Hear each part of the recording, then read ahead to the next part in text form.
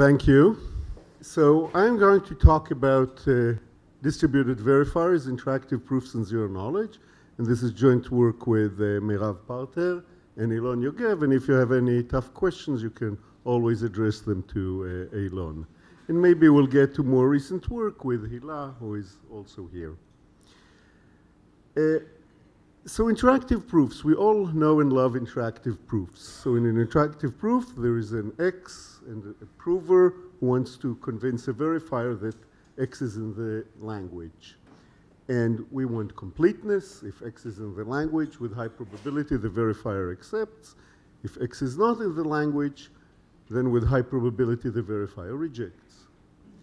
And of course, interactive proofs led to exciting notions, exciting results, PCP, zero knowledge proofs, IP equals P space, lots of other results that really define our field. So when do we use an interactive proof? Why use an interactive proof? Whenever the verifier is somehow weaker than the prover, right? Either computationally or maybe the prover knows a secret or something like that. In this talk, we'll consider the case where the verifier is a distributed system.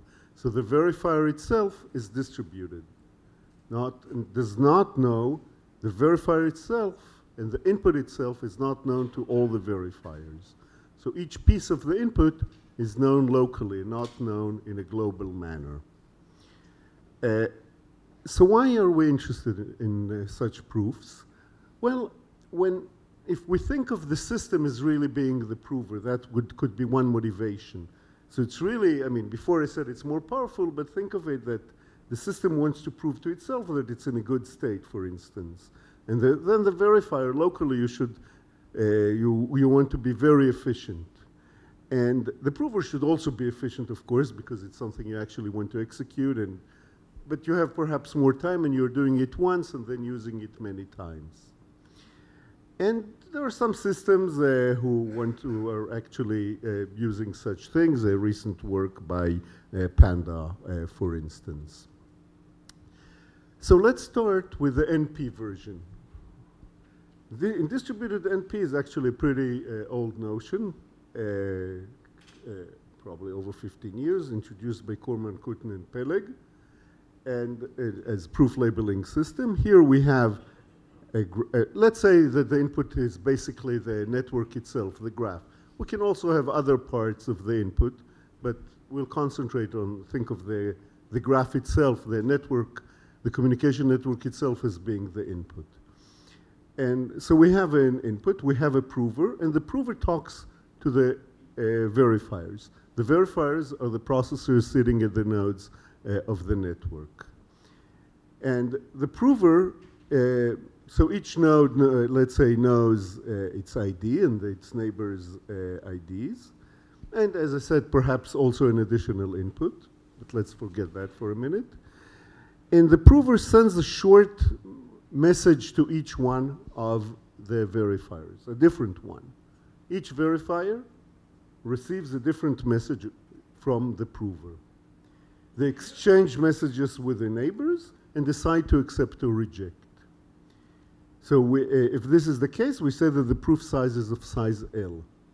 And what we want is completeness. If the graph, let's say, satisfies the property we're interested in, then they should all accept.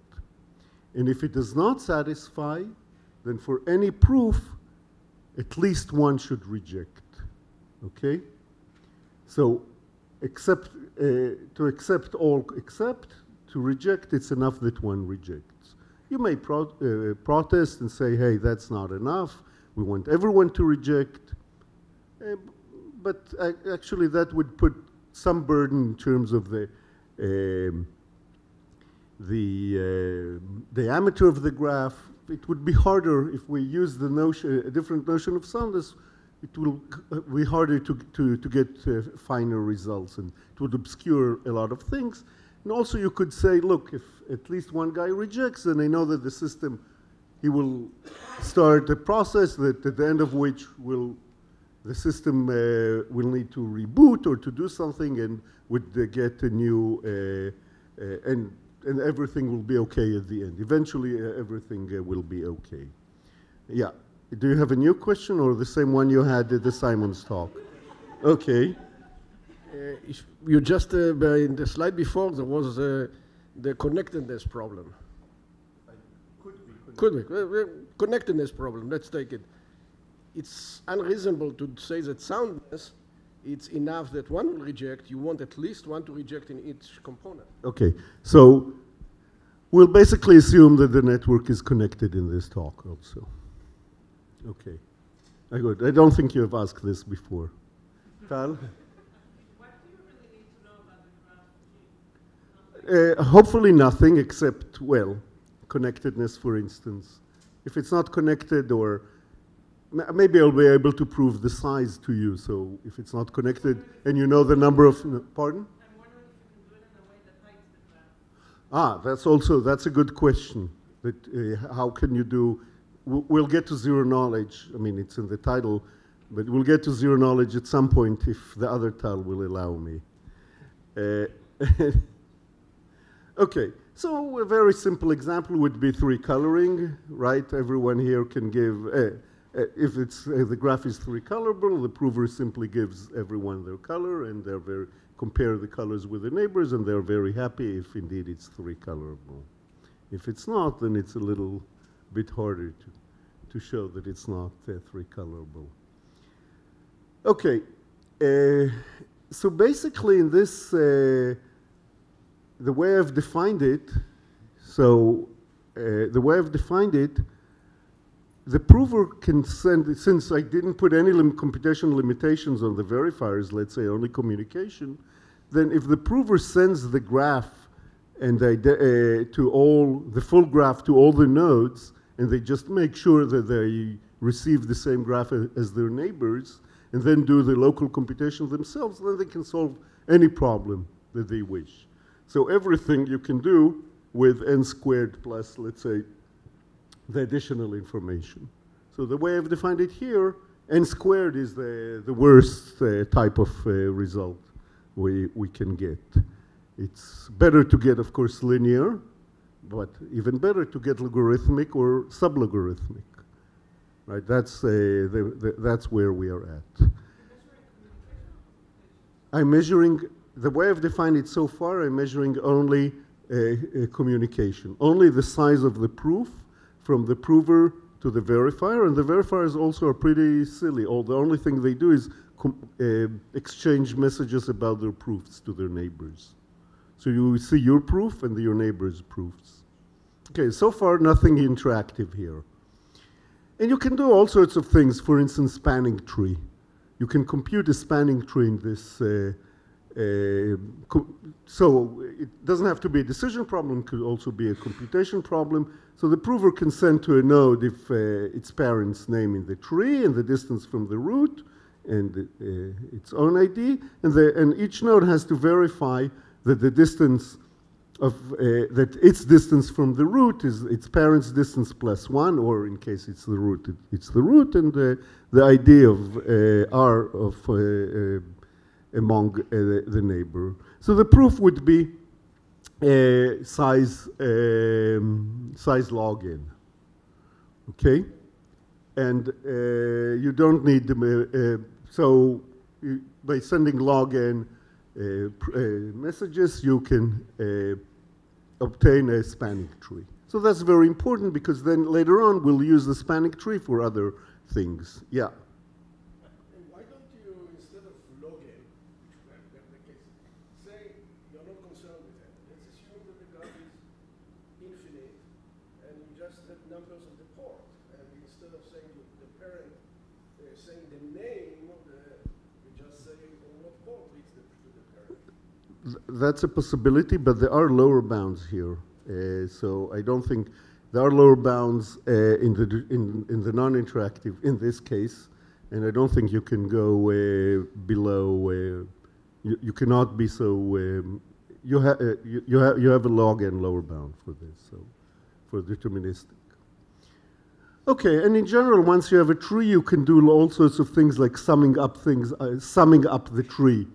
So you can count how many people, how many nodes are in the tree, and or in the component, or in whatever. How many are red? How many are blue? You can do all sorts of things because you can sum up things, sum up the tree, and the only thing you have to do is a local computation. Make sure that your sum is the sum of your sum is whatever you have plus whatever your children in the tree have.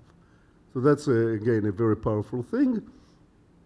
And of course, and the root has to do the actual verification that it's the correct sum.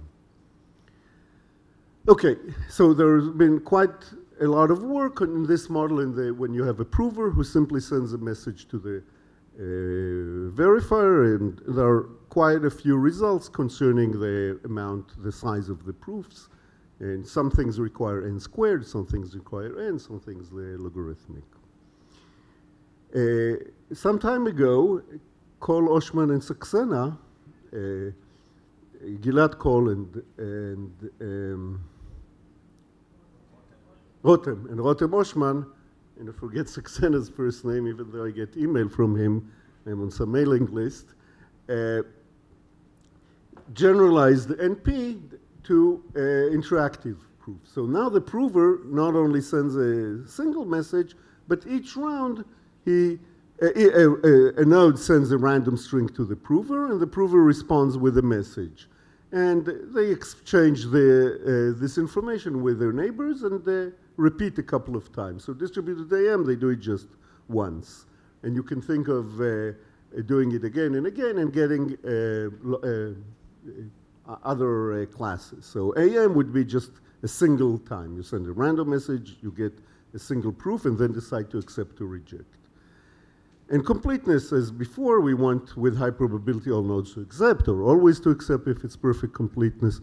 And soundness, well, we simply want that with high probability or with certain probability related to L, something we can play around with, there will exist a node that rejects. So it's enough that one node reject in order to consider the whole system as rejecting. Okay, and as I said, you can generalize it to any number of rounds and get results. You can even talk about private coins, but almost everything you'll say in this talk would be with public coins. You need to redo everything.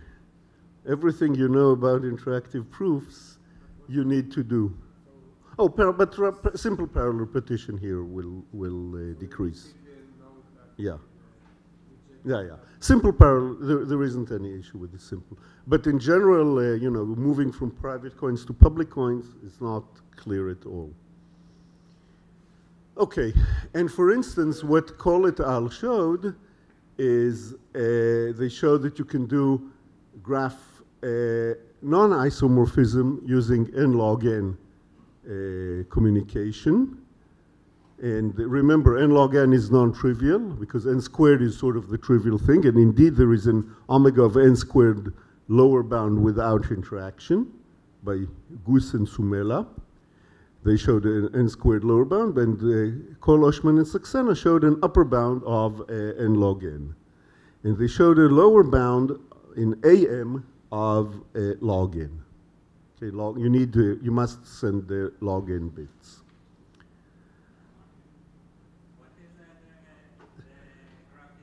Okay, so the graph isomorphism problem in this case, think of it as if some of your edges are considered one graph and some edges are considered the other graph. So they're colored, and you have to figure out whether it's the graph, the two graphs defined are isomorphic or not. That would be one way of defining it. Another way, even tougher one, is to say I have a graph, and I want to know whether it's isomorphic, let's say, to the hypercube. So the other graph is fixed. It doesn't correspond to the communication graph. Okay, so I want to show you that it's not isomorphic, that the input graph is not isomorphic to some fixed graph. That would be another possible way of phrasing. I mean, they're not equivalent, these problems, or as far as we know. This is for both of them, yeah. These bounds. Okay. So what do we have? We have general compilers for translating standard interactive protocols with an efficient verifier to a protocol with a distributed verifier. And the transformations preserve the complexity of the prover. And in particular, if you have an R-round standard protocol for some language, then and the verifier runs in time t, then we have a distributed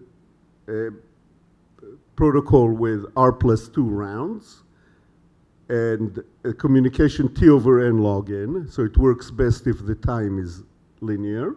Then we get here log n.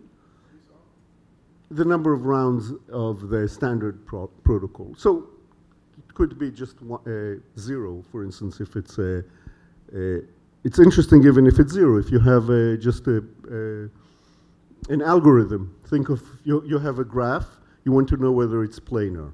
So here you have a linear time algorithm for checking whether a given graph is planar, sorry. So you want to know whether your graph is planar or not. You don't need a prover for that. So you have a 0-round protocol for that. And you get a 2-round protocol with log n messages for that. If the verifier uses bounded space, then we get constant round log n. And if it uses bounded depth, then we have to add polylog related to the depth and polylog round. So this is less efficient. And the protocols, as I mentioned, are public coins. And so I'm mostly going to talk about this, how to get, this is sort of, we use this in order to bootstrap the two other results, which if you're into this sort of things, you can guess that they're based on RRR and GKR, these two results, bootstrapped by this result. Okay, so what we do in this case, we simulate computation, and each node is going to be responsible for a small part of it, and we need to verify consistency between the different parts. So some other results we have, and one for the graph non-isomorphism problem, we have a logarithmic result. You need, the amount of communication you need is logarithmic. And as I mentioned, there is a lower bound, a logarithmic lower bound for 2 rounds for AM, but nothing about that. There are no actual lower bounds for AM. And for deterministic, you'll need n squared. For some problems, we can go beneath, they actually do not need logarithmic. You can actually solve problems like leader election and click. You can solve them in order 1, a total amount of communication in MAMM protocol. So in fact, the challenge is to prove any sort of lower bound for AM, for any problem. That's all. If you want to stop listening and start thinking, this is a good time. Anyway, okay, so let's start with, so I want to show you this result, more or less. So let's start with the set equality problem. So this is, I have 2 sets. So think of it that each node has 2 values, AU and BU. And and we want to compare the 2 sets, A and B, A collection of the AUs, B the collection of BUs. We want to verify that they're equal as a multi-set. So this is,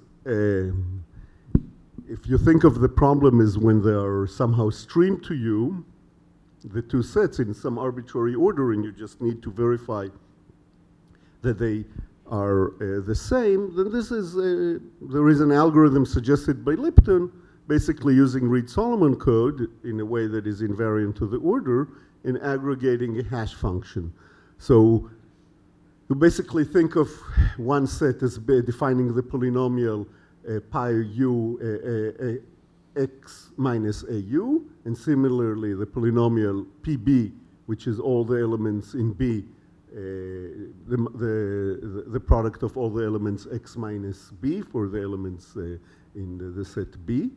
And these two polynomials are the same if and only if the two sets are the same as a multiset. And now to verify that two polynomials are the same, you pick a random point and compute it. And this is very convenient if you're doing it. Let's say if they're streamed to you, then it's a very simple thing to do. Now we have to do it. We want to do this thing in our setting. And basically what the prover needs to do is needs to build a tree with the root r. R is going to sample the point S, the random point S, send it to the prover. The prover sends to each node the values of the children, the product of the values. Remember summing up the tree. Now what we're going to do is do product up the tree, basically the same. So you do it with the children. He also needs to send them S, and they need to verify that he's sending them the correct S. You have to do some local computation to verify the consistency of what you're getting and what you are sending. And then, of course, the root has to make sure that the two sets he received are the same set. So this shows that we can do it in communication log n. Well, the way I've presented it here is MAM, but you can actually get it down to AM.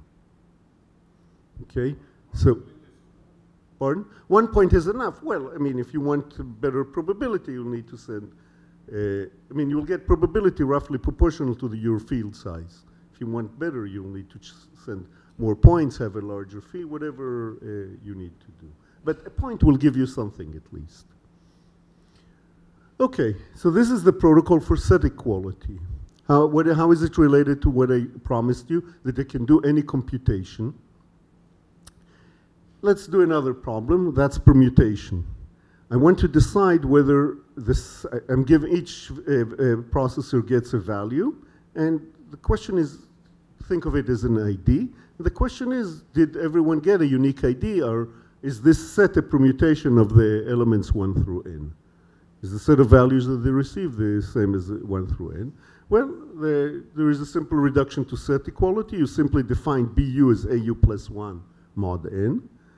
And now you have to compare the two sets. So if you can do set equality, you can also check whether you have a permutation or not. So again, we get that you can check whether you have a permutation in logarithmic communication. And this is already something useful. I mentioned, for instance, the work of Panda, that that's exactly the type of thing he wanted to verify there. Now we want a general compiler.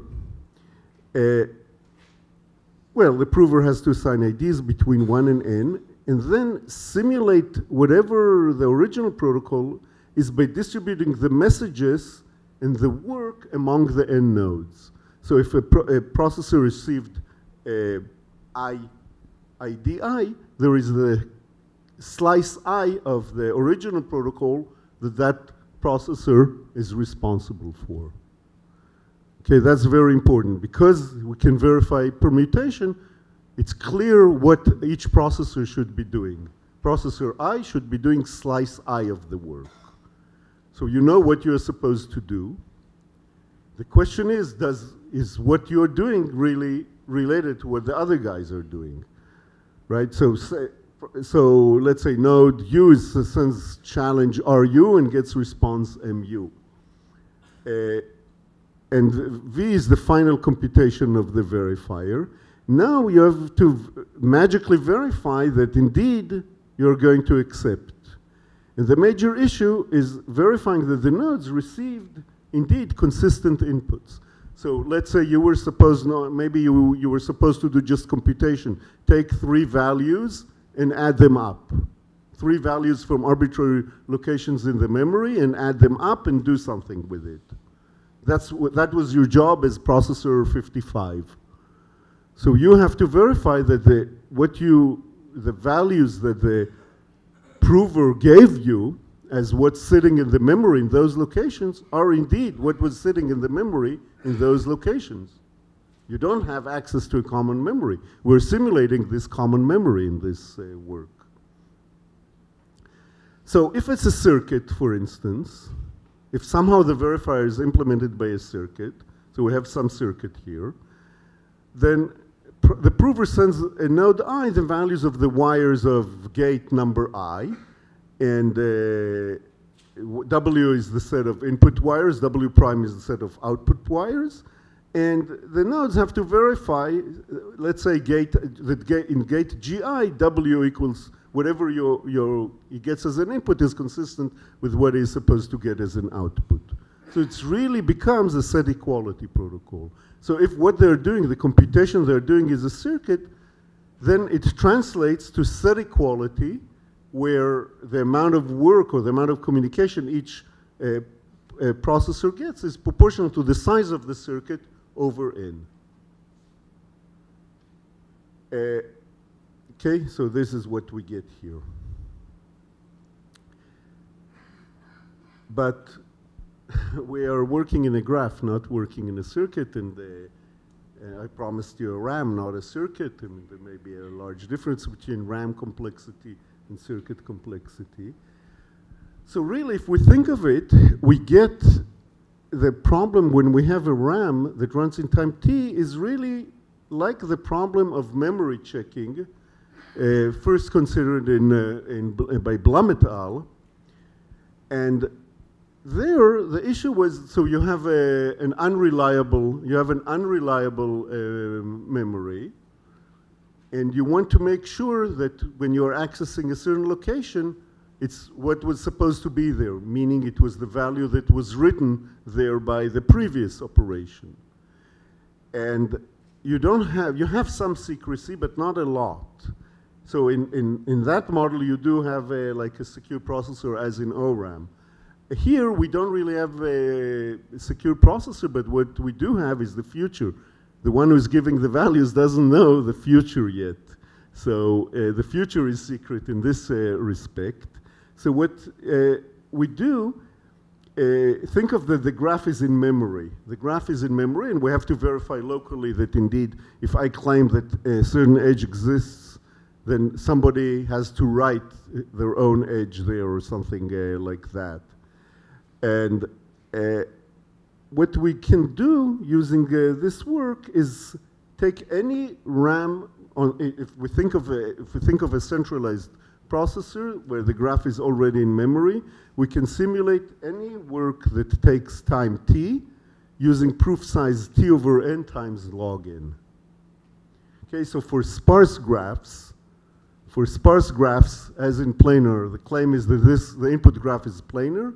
We can do it using a logarithmic amount of proofs. We can prove that the input graph is planar, because the planar graph, of course, has only a linear number of edges. We can do it using, and verifying it takes linear time. We can do it using logarithmic size proofs. Okay, so basically, it's the reduction is, if you know that work, the reduction, the Blum et al. Work, then the reduction is exactly the same. The only thing is that what you have to write in memory is the value of, at each location you have to write the value. The element you have in a memory is the value, the address, and the timestamp. It's important. The only thing you have to verify online on the fly is that when you're reading something from memory, that the timestamp there is not larger than the current time.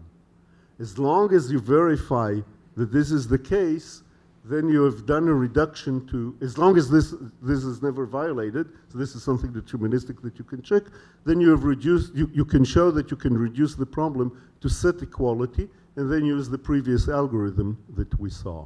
So we can verify any computation of size t using T over N times log N bits. Once we have this, we can do lots of other things. Remember, our sort of big thing is N squared. So oftentimes we'll shrink the problem to be of linear size and then run this thing. So in particular, we can run the RRR, Reingold, Rothman, Rothblum.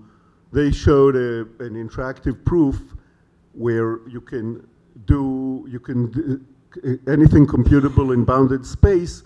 You have an interactive proof which is efficient, which is constant number of rounds, and we can simulate the verifier in this case, and without significant cost.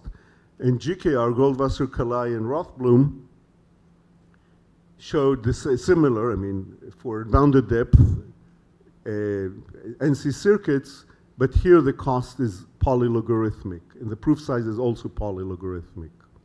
And it's not clear, so I'll tell you one problem that this one does that we don't know how to do here, and that's distance type things. For instance, diameter.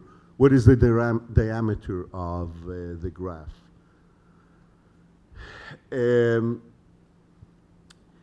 So the RAM compiler allows us to bootstrap these other two compilers. And the main point is that in both of them, we have a final round that you actually touch the input computing a point in a low degree extension of the input. In both of them, you have such things. And in both of them, you can do this computation using pushing stuff up the tree. So each node has to remember, the problem may be that the graph is dense, maybe some nodes have a very high degree. So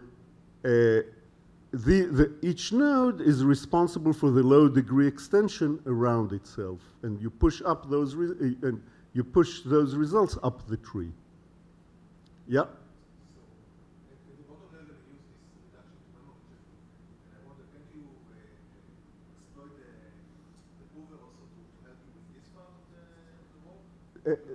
You mean the low degree extension? No.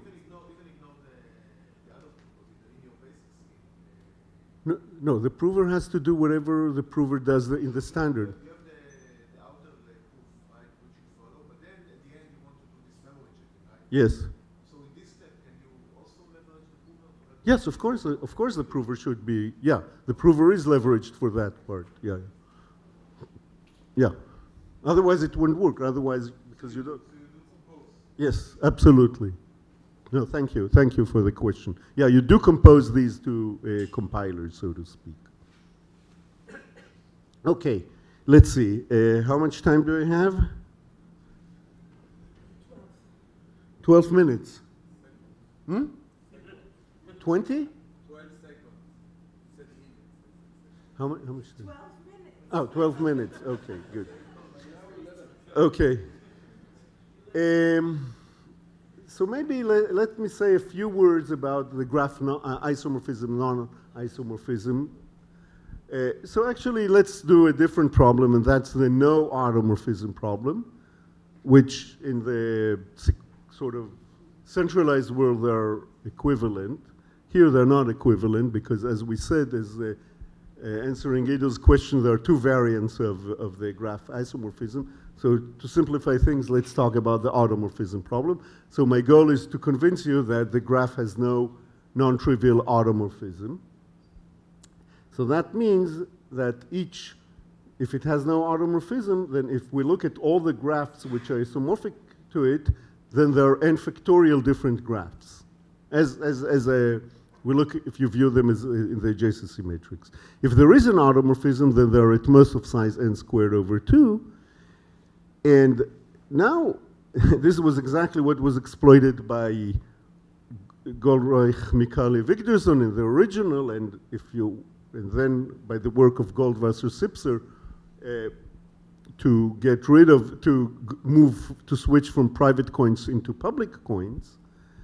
essentially what you need to do is you have to come up with a hash function from, let's say, graphs from adjacency matrices into n squared and into a space of size n factorial, and the prover has to send the verifier a hash function so that the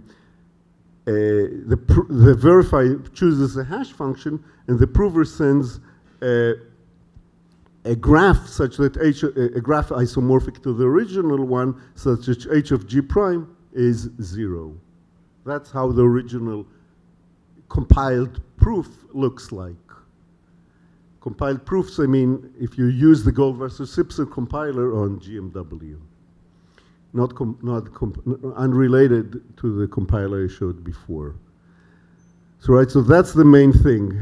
Now we have n factorial versus n factorial over 2, so we can't miss a lot of things. The function h has to be has to be something like pairwise independent. In the distributed version, well, we can use the RAM compiler, and if we run it, we recreate the result of Cole et al.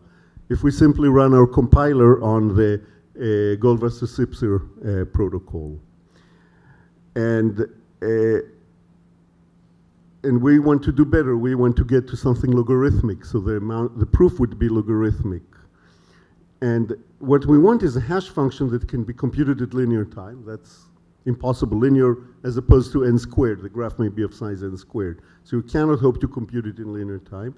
And we want a hash function that can be computed locally. It's also impossible locally because it cannot be pairwise independent if you compute it locally.